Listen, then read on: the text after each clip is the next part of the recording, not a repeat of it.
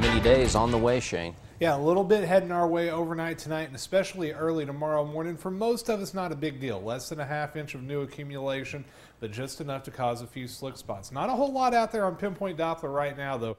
Just a few flurries and light snow showers showing up in the mountains and a little bit more concentrated action back off to the northwest. You can see temperatures have now fallen into the mid-20s, 27 Prestonsburg, Paintsville, 26 Pikeville, Hyman here into Hazard. We head on over towards London, 29 there, 29 Williamsburg, Corbin, Barberville, 28 into Middlesboro. And as we go throughout the next 24 hours, snow showers off and on will be the name of the game. The snow really should pick up in earnest here in about the next 3 to 4 hours around I-75 and eventually work its way a little bit farther off to the east. Watch out for a little bit of black ice on the morning commute too, as some of that rain and snow we saw earlier in the day that melted may refreeze as those temperatures drop into the low 20s. There's the big blizzard rocking the East Coast. Here's the snow we're going to deal with, and as you can see, it's really not impressive compared to what they're dealing with out east, but a little bit of light snow will head our way over the next few hours. Let's map it out now with Future View, and you can see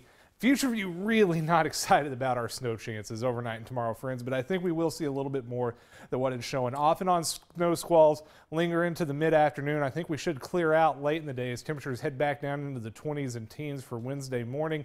We take you into Wednesday afternoon. Highs only in the 30s with sunny skies, so definitely a bit of a cool day on Wednesday. And then another storm system works in Thursday into Friday. That may bring us another round of rain to snow. But as far as additional snow tonight, you can see generally less than a half inch, maybe a little bit more up on those ridge tops. The computer model likely underdoing it just a little bit in those higher elevations along the Virginia border. Let's talk travel impacts for tomorrow, though. The morning commute, pretty much every roadway you'll be on will have at least a chance of a few slick spots, and I think the back roads could be especially treacherous in some of those haulers tomorrow morning. So you notice we put the red light out on that one.